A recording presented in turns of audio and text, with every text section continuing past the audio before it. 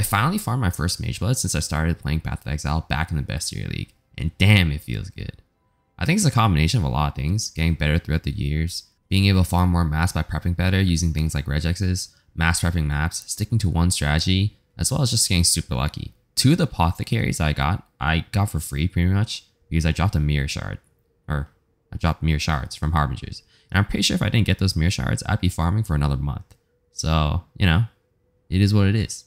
I farmed mostly Harbingers, Exiles for gold, and Harvest. I have to say, the King's March map bears got me quite a few divines, and I think if I had used them more, I would have gone to Mageblood a lot earlier. But I guess it doesn't really matter now.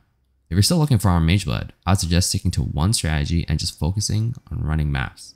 I think what held me back the most in the past was the fact that I was too busy in my hideout trying to figure out why I was so poor, constantly switching strategies, and that's why I was so poor, right? I wasn't running maps.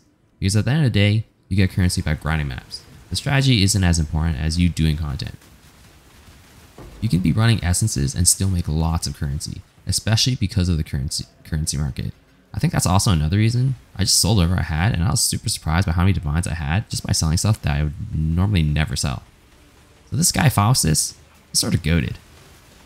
Well, I'll be focusing on other upgrades now. And if you're also still trying to buy Mageblood, I got you, because the moment I bought my Mageblood, it went down like 50 divines. So, you know, no problem.